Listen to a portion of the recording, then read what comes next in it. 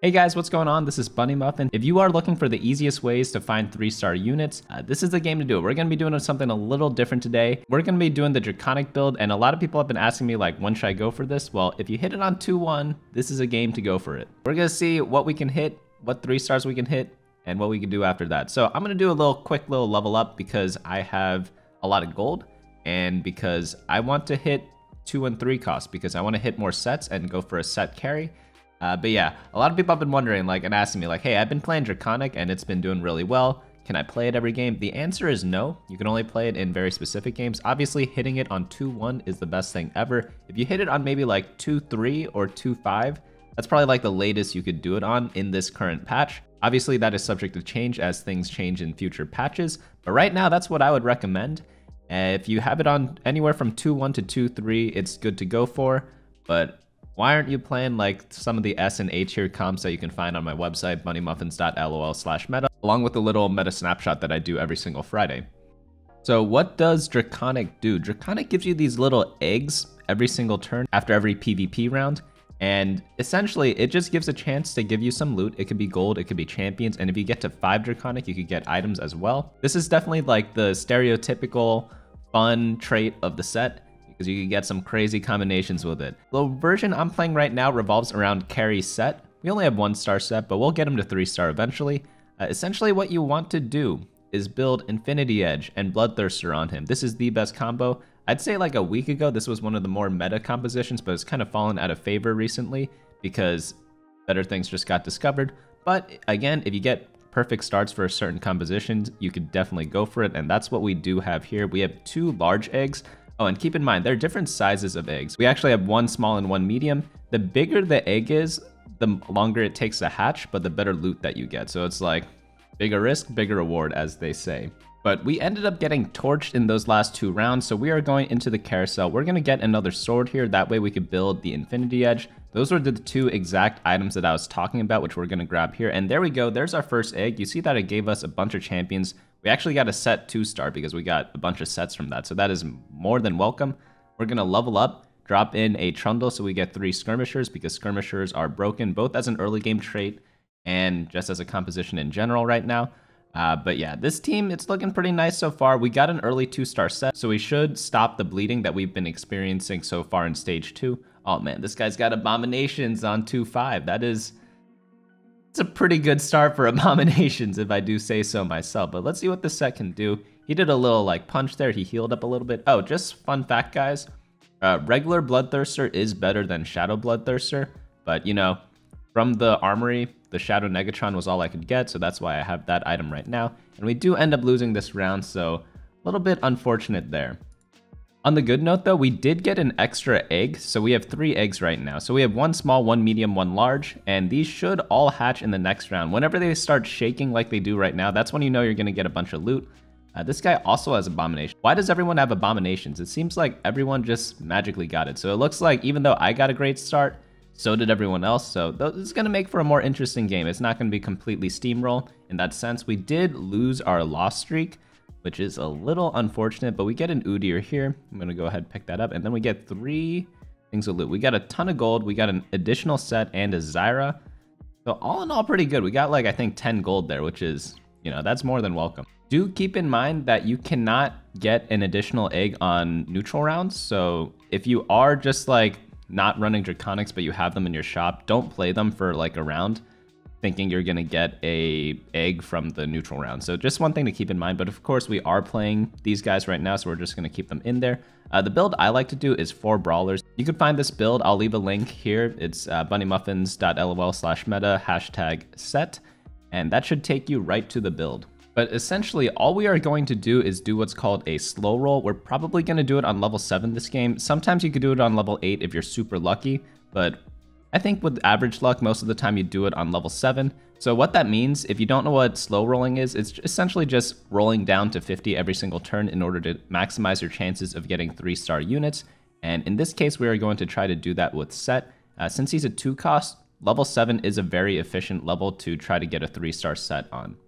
Right now, we are going to do a level up. It's only 12 gold. We still have 36, and we bought some brawlers. So we almost have 4 brawlers. We're just missing, I think, one of them. We're missing Warwick, or Volibear, but we'll get him pretty soon enough, and that is a very big power spike in the mid game. So after winning a couple rounds, we are back on the carousel. We do have a spatula. We also built Guardian Angel on Sett because that is a very great third item. Any sword item for the third is nice, but Guardian Angel gives him an extra life. As for items to build here, we could do something like a Warmogs for Nunu, but there's only a Shadow Belt there. Actually, someone took it. So we don't really have much choices. It's either Negatron or Club. I guess I'm going to grab the Negatron. Maybe we could build something for Ashe later. Something like a Runons is pretty good on her. So we ended up win streaking all throughout stage 3, which is super, super nice. That means we get bonus gold in the neutral round from the win streak bonus, which I believe is 3 gold out of 5 or greater win streak. And then we get a tier, we get another belt. So we could build, I think, Warmogs. We get an Ashe 2 there. Actually, no, we can't build Warmogs. We only have one of them. But we get an Ashe 2. We are looking for some of the other Draconics, such as Heimerdinger, but we might not be able to hit that until much later. We get additional units there, which is really great, but this is where we start our slow roll. You notice how we're level 7 right now? This means that we are going to roll down to 50 every single turn, and right now I'm only going for 3 Draconics, so I'm actually going to sell the Zyra because I do not plan on playing her later, so getting a 3-star Zyra isn't that useful. I'd rather just focus my bench on getting a 3-star Sett, and one important thing, you need to leave a spot open on your bench in order to get an egg. So if you fill your bench up with units, you will not get an egg on that turn. So you kind of waste playing the synergy. So just one thing to keep in mind. Perhaps I could have sold someone else such as Karma or Ivern because I'm probably not going to play them. So maybe I could have kept the Zyra. Also this game, since we are doing super well, we're at 84 life. We are going to do a slow roll on level 8 instead of level 7. And this is just one of those games where we're super high health and we're able to do that. But if we were like 62 health or 59 health, like some of these other guys in our lobby, we would definitely do a slow roll on level 7 instead. So with that in mind, we are on 4-2 right now. What item do we want here?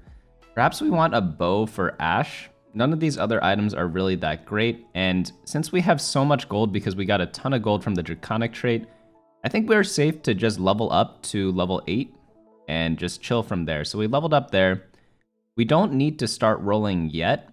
We could eco back up to 50 and then roll down for set 3 because we are going to get a lot of stuff from the eggs. I'm going to replace the Udyr with a Zyra. I probably should have done that a lot earlier and pretty much just go from there because Zyra is a better unit than Udyr. I'm going to keep Udyr on my bench just in case I get a Heimerdinger because I will be wanting to run 5 Draconic for a little bit, but it just won't be in my final composition most likely.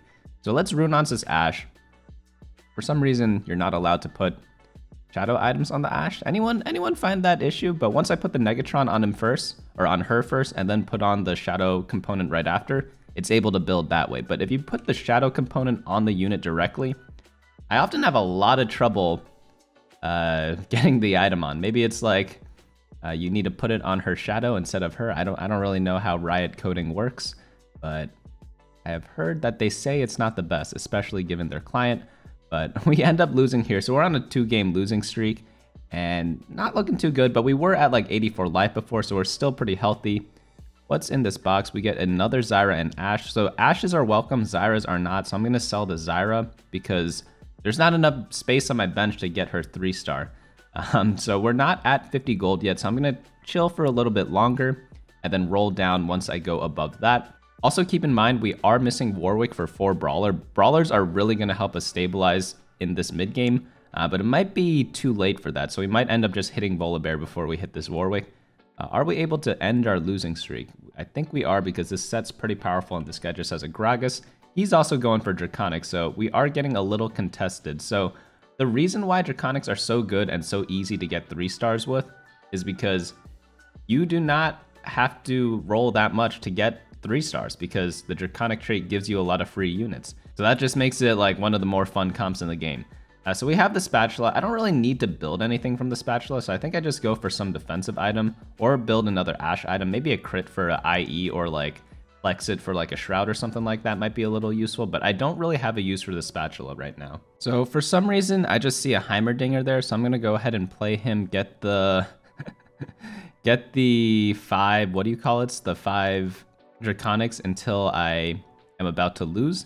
So I'll just play those guys for a little bit, get a ton of loot, and pretty much just have fun from that because that is the best thing you can ask for right now.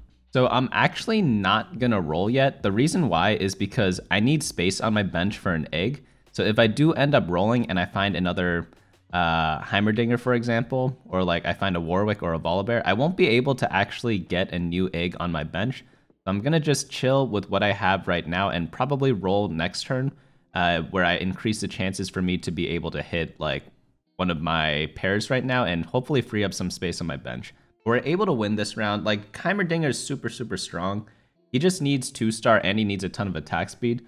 So if you're able to get that, he's one of the best units in the game. So we're going to roll now. We get an Ashe there, so that's nice. It gives us one extra spot on our bench. We finally find the Sett, so that frees up a ton of room. So now we could feel free to roll a lot more than we normally would. There's a Nunu too. We're still missing the 4 brawlers, but this is what I'm talking about when I talk about a slow roll. It's just rolling down to 50 every turn. All right, let's watch this Sett 3 in action because this is what we actually needed in our composition. That's what we were going for from the beginning of the game. Let's see what he does. There's a big punch there, one-shots that guy, but he only hit 1 unit. He needs to do AoE, and right now he's only doing single target, so this fight is actually much closer than it should be, but I still think he's able to clean it up. Nice hit there. Yeah, Sion's pretty weak after he gets his first attack speed buff. Like, he's really strong right as he gets out, but after a couple attacks, he kind of weakens a little bit. So it's like no surprise that our Sett wins that fight.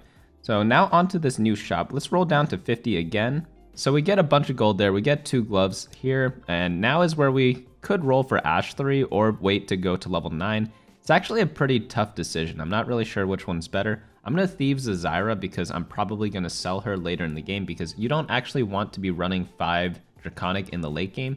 It's fine to do it when you're 68 life, but if you are 20 life, that's when you probably want to stop playing the Draconics. So in this game, I decide to pre-level a little bit. I could probably make it to 9, get a Heimer 2-star.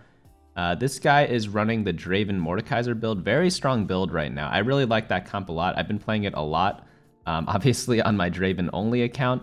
You guys can check out the video there of me like doing only Draven all the way to Diamond if you guys are curious about how to play only one composition. But right now we're doing Sett, and he is punching a lot of people, and this Mordekaiser... Don't tell me Mordekaiser actually wins this, right? Oh, no. Oh, no, we got the GA. But, man, just look at the power of Mordekaiser. If we did not have that GA, he probably would have just finished off my entire team. Oh, yeah, in case you guys haven't noticed yet, 5 Draconics give these golden eggs. These eggs have, like, they just have even better loot. We got a Heimer from one of the regular ones that hatch, but I think next turn is when 2 of these hatch, and we'll see some crazy rewards there. I actually level up here. I'm going to drop in an extra Heimerdinger, just because, you know, Heimerdinger's a pretty solid unit. He does a lot of % max health damage, I think, and he reduces healing on a lot of targets as well. So it's pretty useful to do. Oh, one fun fact, the turrets normally can't get CC'd, but for some reason they can get Zephyred. So they have like what's called like permanent Quicksilver. So Zephyr actually goes through Quicksilver now, so that actually works on the turrets. However, actual CC, look at the LeBlanc, it says cannot be disabled. So that's one thing to keep in mind when positioning your turrets. They do not get CC'd by anything. So it's nice to put them in the corners. They eat up a lot of thresh hooks. So that's typically why I put them there instead of in the center. And now we get up 2 eggs hatching. These give the blue things, and just like that, you get a Heimer 2-star. I don't even know what else we got. I guess we got a bunch of items as well. There's too many things flashing on my screen. I do want to roll down for this Ashe, so I'm going to do that now. I also want 4 brawlers because right now I am like, I'm in a little bit of a struggle bus. Okay, there's the Gragas 2. I'm going to drop probably another Heimer in, I guess, because like we don't have the 4 brawlers yet. We really just need Volibear or Warwick. Have not seen them all game, but you know what? It's okay if we have to wait a little bit longer. I'm going to put the Sunfire Cape on Nunu just because it's a decent tank item. And let's see if Sett should get a good AoE here. He hit, I think, like 2 targets there, but I think Rel shielded his whole team, and then Tarek healed them all up. So we'll have to wait till we get the second punch there. I think Heimerdinger did most of the damage in this fight. So even without items, Heimerdinger is doing a lot of work. Of course, Sett's still pulling his weight, but a lot of this damage just got shielded by like a well-timed Rel ultimate. But we're able to finish this guy off. Actually, looking at the damage, Nunu did the most. That is actually kind of silly. But on this carousel, Spear of Shojin, probably the best item for Heimerdinger. Let's see if we are able to get that. Someone else took it. I guess we go for, I don't even know, maybe like Bloodthirster Ashe, maybe. Ionic Spark doesn't really do that much in this comp. I generally dislike using Ionic Sparks in the late game, so that's why I'm not a huge fan of those there. I'm going to play this Kindred for a few turns because she gives me Mystic, and then later on I'll transfer the item onto Ashe. So since we're one off Ashe, let's do a quick roll down. There's Volibear, so I could play 4 Brawlers right now. I need to take out someone. I don't know who. Probably Ivern for Gragas, but I think I just didn't see that this turn. I probably assumed I had the 4 Brawlers in already, but I just made a mistake. Sorry, take out Kindred. This is why you cannot run 5 Draconic in the late game. But again, since we're 59 health, we don't really care. We're going to play as greedy as possible. But if we were 20 health, like sell the Zyra and the Udyr, put in Gragas plus another random good unit, probably like a Garen 2-star or like a Darius 2-star. Both of them work really well in this comp because you do a mix of both magic and ability power, or magic and attack damage. As you guys can see here, like tons of attack damage from Sett, but once you get Heimerdinger going, I think his turret ends up doing a lot of magic and true damage. So this guy shrouds our Zyra and our Heimerdinger. We have our Sett on his Jax, which is really nice because Sett can burst Jax down. One of the counters to Jax is anti-heal and burst damage. So we had the Sunfire right next to him, and we had one of our highest damage dealers right next to him. So it's like a pretty good positioning matchup that we had in this particular game. We're able to deal quite a bit of damage to him. But let's see what we get from these 2 eggs. We really want the big eggs because we have a lot of life, because those are going to give the biggest rewards. Aw, dang, we got a small one, but that's a blue buff. So who gets that? Probably just throw it on Heimer because mana is really good for him. So Heimer really struggles if he does not have attack speed and if he does not have mana. Oh, fun tip. Hit the boxes one at a time because you could potentially only get gold instead of getting champions because your bench is too full. So it's similar to getting boxes on the PvE rounds. You just need to be a little careful. But we are at like 80 gold level 9. Let's roll it down a little bit, see what we can get. I probably should be picking up the Garen. I don't know why I skipped it. And all right, we'll chill around there. So let's blue buff this Heimerdinger. I'm not gonna build these items yet because we might get an additional item from the eggs or maybe on the next carousel. But this, oh, it's a Mordekaiser player again. He's got Draven 2 this time, but I don't know if that's enough. It looks like it is. He ended up killing our Sett, so we might need to end up sweating a little bit this game instead of just going purely for fun the whole time. So there's another Heimerdinger. We have 2 of him now. There is a Zeke's on our Zyra, so we need to probably reposition her. Whenever you're running Thieves Gloves, you always have to check your items every single time. But let's roll a little bit. Nothing there. I guess we could go for Nunu 3-star, because I guess why not at this point? Holy cow, Karma 3-star. And he has a Nico on his bench. I wonder how he got that Nico, or if he got Karma 3-star before he got the Nico. That is one way to beat my team, is to have a Karma 3. But look at our Heimer turret. It ended up doing a ton of damage, but you know, 3-star forecasts are pretty balanced. All right, so there's the Kindred that we needed. There's a new Heimerdinger.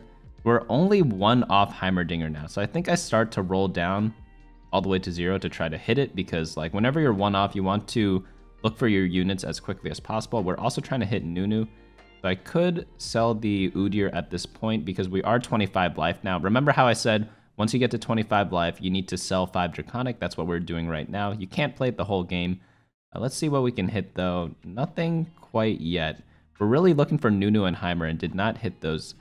So let's put the Thieves Gloves probably on the Volibear because he is a 5-cost unit. We are probably going to 2-star him and he has open item slots. I guess we sell the Iverns. Let's not go for Ivern 3. Let's just focus on Heimer and Nunu. I'm not going to Nico the Nunu yet because, I mean, would it increase my chances of winning the game? Probably, but I also want to hit a 3-star legendary, and I think this is like the easiest way to do it because, again, you get so many free Heimerdingers from the Draconic trait. It's pretty hard to hit 3-star legendaries otherwise. I think I've only hit maybe like 2 or 3 of them maybe in my entire time playing TFT. One of them was a Aurelion Soul when he was a 5-cost in set 3, and another one was a Yasuo in set 1. I think I hit it one other time, but I don't really remember who it was. But right now, we are scared of both these teams because these are 2 teams that beat us earlier in Stage 6. One was the Draven Mordekaiser build, one was the Karma guy. So we really need to hit something good in order to win this game. There's Volibear 2, there's a Darius. I could go ahead and play him. Or I guess Invoker's probably better, actually. Never mind, because as I said before, mana is really important for Heimerdinger, but let's keep rolling. Nothing. Okay, we get the Nunu at least, but no Heimerdinger, so I'm a little disappointed about that right now. We're gonna drop a hat on Heimerdinger. We could sell that guy, and I guess just do an extra for fun rolls right there, just in case we hit, and then we'd lock our shop if we end up hitting the Heimer 2-star. I guess that way other opponents won't naturally get him in their shop if we're able to hit it and then lock it afterwards, but it doesn't really matter at that point. We're able to beat this Draven guy now. I'm not too sure what changed. The only thing that changed on our team was a Volibear 2-star. We're able to beat him there. We lost to the other guy with our Ghost. So now is like, we have one more turn to do this, and holy cow, this is what I mean, guys. The eggs just give so many extra units that it just doesn't matter. And that's why it's so easy to hit 3 stars whenever you're doing this comp. So if you love 3 stars, definitely run Draconics. Just don't do it every game. We also got a bow and a rod, so Rageblade, perfect for Heimerdinger because he just needs attack speed. That's always the best stat on him. So I do a mistake here. I grouped all the way in the back, but against Karma, you really need to spread out. So I should have people on all corners of my board because, holy cow, Karma almost one-shot my Heimerdinger. My Heimer actually died, but the turret did a fadeaway shot before Heimer died. I guess we're able to beat him there. So there you go, guys. There is a Heimer 3. That's what it looks like. This is one of the easiest games to get it in because of the early Draconic starts. And because we were able to win streak, we were able to run 5 Draconic for a long time. So I hope you guys enjoyed that game there. If you guys want to see more gameplay or more guides, go ahead and like and subscribe below if you haven't already. And turn notifications on for that. But apart from that, I will see you guys later. Hey guys, thanks so much for watching. Don't forget to share and subscribe. And of course, smash that like button. Each like is an LP I gain before the next video.